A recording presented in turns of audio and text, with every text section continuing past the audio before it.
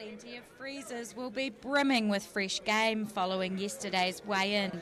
The Mornington Tavern Stag and Boar hunt has been going for almost a decade, and Tavern owner Dave Miskimmon says it's never been more popular.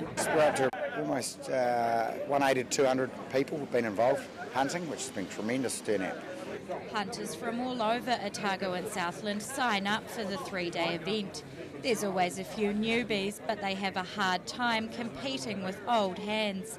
Miskimmon says the hunt is a calendar staple for many who register year after year. Yeah, it's good loyalty, great loyalty around here. With old Hickory, he's been out there for decades, and then the Lawrence boys, they all come in.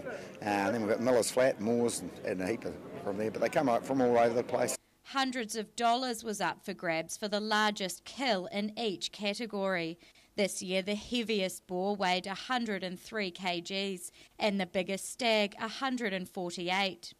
It's been a very good year. No, it's been quite a good year, and it was quite good this weekend because the old cold just brings all the animals down, but makes it a bit easier for the boys, a bit damper. There's always a roast meal waiting for tired, hungry hunters and a few cold ones.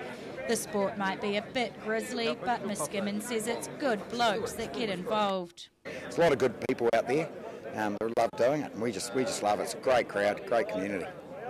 And while hunters won't disclose their favourite spots, those who ask nicely might just get a piece of meat for the dinner table.